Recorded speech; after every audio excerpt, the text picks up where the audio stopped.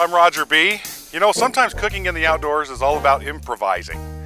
And we found a nice little hearth here we're going to cook on today. I'm going to do an impossible cheeseburger pie.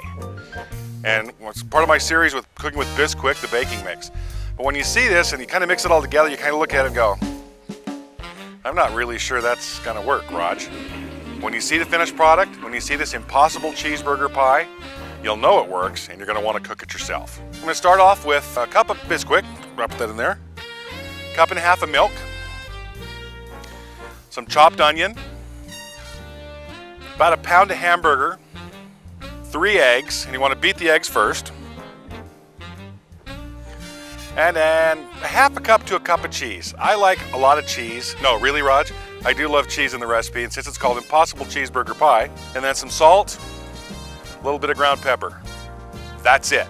Stir it up, cook it for about a half hour, 40 minutes, just until it's firm. When you bump the side of that Dutch oven and the dish doesn't move anymore, that tells you it's just about done. And then you'll also see the dish kind of pull away from the sides. You know, while we've been doing this, we've had another one cooking in the hearth. Let's check it out. Oh, yes. Oh, I'll tell you what, that absolutely looks gorgeous. I don't know about you, but I can't wait any longer. I gotta try this. A little ketchup, a little mustard.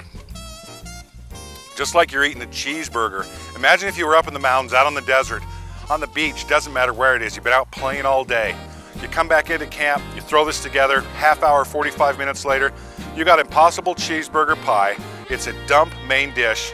I'm Roger B, and that's Dutch Oven 101.